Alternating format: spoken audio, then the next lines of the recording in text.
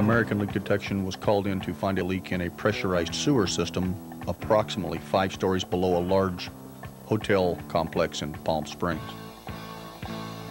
The sewer lines underneath this hotel were leaking for quite some time, and they figured that it leaked in excess of 10,000 gallons of water every 24 hours.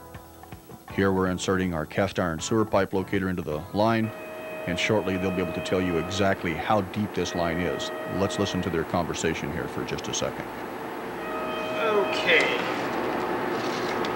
The horizontal measurement is 27 inches.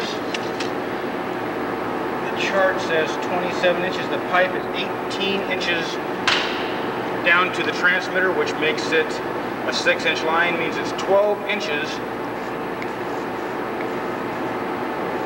to the top of the pipe here at this point.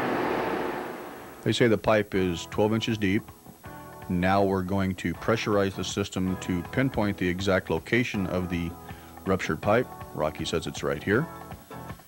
Now a hotel employee will come in with his 90-pound air hammer, open up a hole around the leaking pipe.